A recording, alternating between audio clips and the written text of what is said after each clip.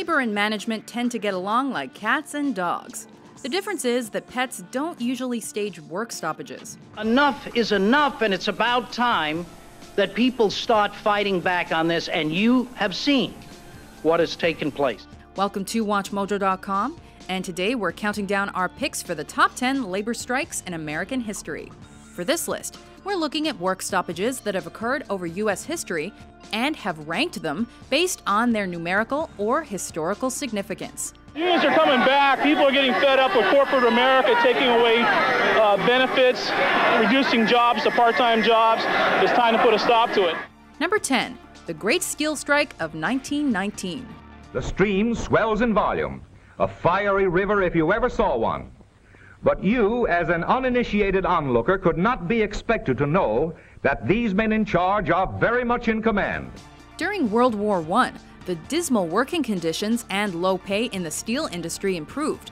Soon after the war, however, the situation reverted to pre-war levels, prompting a strike of 350,000 workers that lasted 3.5 months.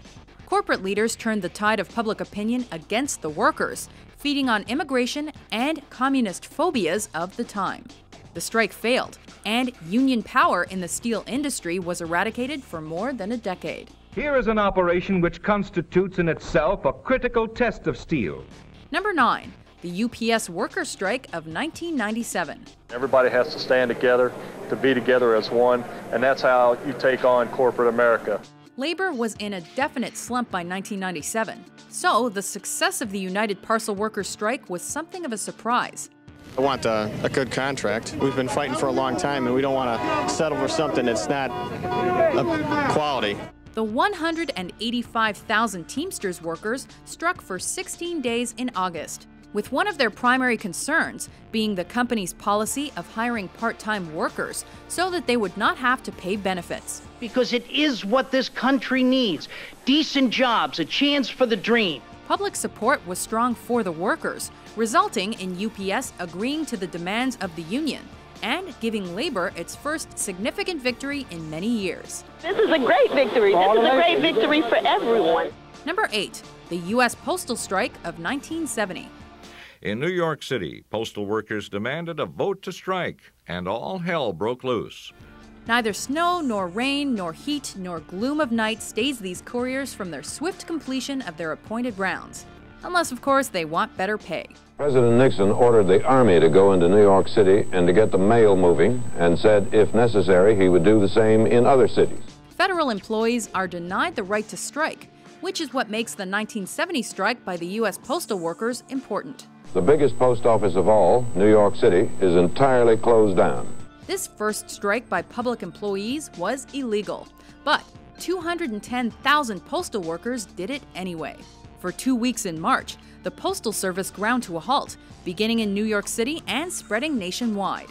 President Nixon's attempt to use the Army and the National Guard as letter carriers was a dismal failure, and the postal workers were granted increased wages and better conditions. Here's a man who knows that we're underpaid, but still, he can give himself a 100% raise, Congress can give itself a 41% raise, but we can't have nothing. Number 7, the Air Traffic Controller Strike of 1981.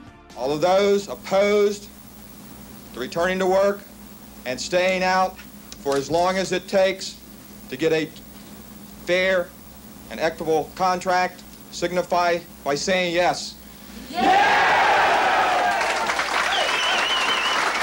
A 1981 strike by these federal employees had a very different result. In August, 13,000 members of the Professional Air Traffic Controllers Organization went on strike for shorter hours and higher wages. President Reagan issued an ultimatum to PATCO: get back to work or get fired. They are in violation of the law, and if they do not report for work within 48 hours, they have forfeited their jobs and will be terminated. The strikers refused, so Reagan fired 11,345 workers in one fell swoop. An insensitivity shown by this administration will not get our people back to work. We are as firm in our convictions as we were when this started. Playing hardball, the government jailed many of the union leaders and waged stiflingly high fines against the union for the illegal strike. The strike failed and was a crushing blow to the labor movement. We feel our cause is justified. We've all now been terminated. And even if we wanted to end it, it couldn't be ended. That is to say, we have no intentions of ending it, but if we wanted to, we couldn't. We're no longer employees. Number 6, the Homestead Strike of 1892. Although the steel industry in general was fiercely opposed to labor unions, magnate Andrew Carnegie accepted their value in the workplace. However, when workers at his Homestead Steel Works in Pennsylvania demanded increased wages, Carnegie sought to break the union. The strike started on June 30th, but became a part of history on July 6th. That's when 300 Pinkerton agents hired by the industry arrived. An intense battle ensued, with both sides armed. By the time the smoke cleared, 9 strikers and 3 agents lay dead, and the union suffered a major defeat.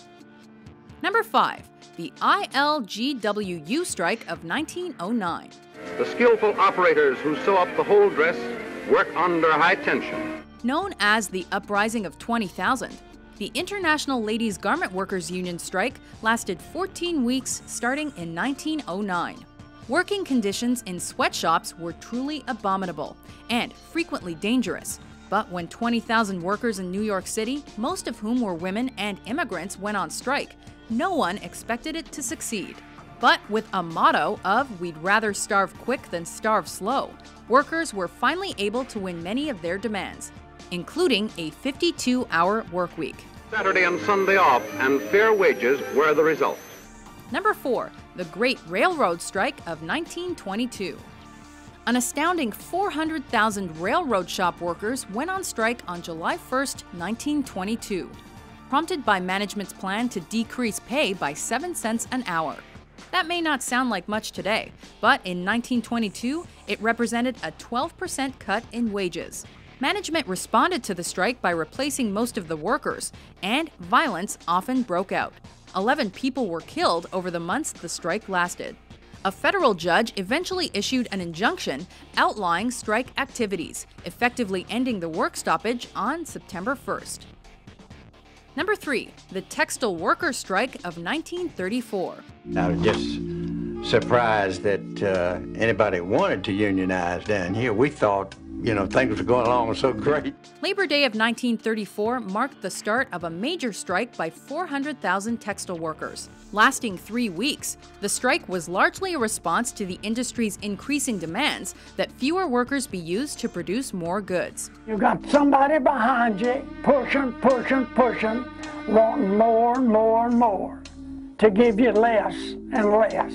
Coming in the midst of the Great Depression, both sides in the dispute felt tremendous pressure. Mill owners responded with strikebreakers, often armed, and the strike was ultimately a failure. Many strikers were killed and thousands lost their jobs. My grandmother told my mother that she would rather see her take my brother and me to the graveyard than to bring us to be brought up on the cotton mill village. Number 2, the bituminous coal strike of 1946. 68 million tons of coal production was the loss during the long layoff. American railroads, factories, and homes are desperately in need of plenty of these black diamonds. One of labor's longest strikes lasted from April 1st to December 7th, 1946. Seeking higher wages and better conditions, some 400,000 bituminous coal workers heeded the call for a strike. And they were hardly alone. By the end of 1946, well over 4 million Americans were involved in strike activity. The coal strike drew special attention from President Truman, who feared that it might stifle the post-war recovery period. And although he fined the union heavily, the agreement he offered did address many of the workers' concerns. When the long coal trains move again, we can all look forward to improved production in all industry. Before we reveal our top pick, here are a few honorable mentions.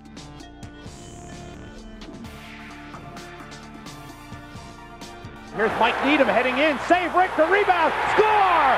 Mike Needham with his first ever NHL goal. We're told they are actually on strike as we speak. They will complete any run, drop people off their destination, then take the buses back to the barn. We're not asking for very much. I mean, they want 4 extra cents a DVD and they want 2.5% of whatever they make for profits for internet. Number 1, the steel strike of 1959. The longest and costliest strike in the history of the steel industry hit the United States economy in 1959. 500,000 employees walked out on the steel industry for 116 days in 1959, as the union asked for a wage increase and assurances against reductions in hours, number of employees, and more. In July, the steel industry across the nation banked its furnaces, turned off the vital flow of steel. 500,000 steel workers saw their last paychecks for at least 5 months. President Eisenhower invoked the Taft-Hartley Act to compel workers back to work. And when the union sued to have the act declared unconstitutional, it was defeated in a Supreme Court decision. I'm not going to try to assess any blame, but I'm getting sick and tired of the apparent impasse in the settlement of this matter.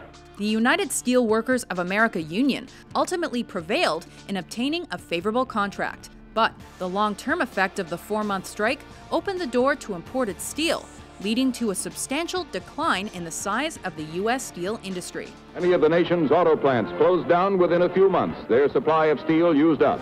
Do you agree with our choices? What other famous American strikes deserve to be on this list? For more enthralling top 10s published every day, be sure to subscribe to WatchMojo.com. We're going to turn it around because there's enough money to share, and we're going to make them share it.